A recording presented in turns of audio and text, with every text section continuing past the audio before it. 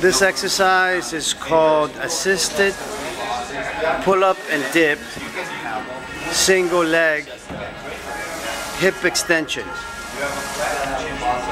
She's using the assisted pull-up and dip machine for this exercise. What you do is you place your foot flat on the platform there, and you fully extend your hip and your knee to work your glutes. Get more extension, Monica.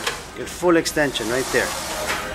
Notice also how she's keeping her abs tight and buttocks tucked in. Go up slowly, push down slowly. When you come up, keep the weight on the heel. When you push through the heel.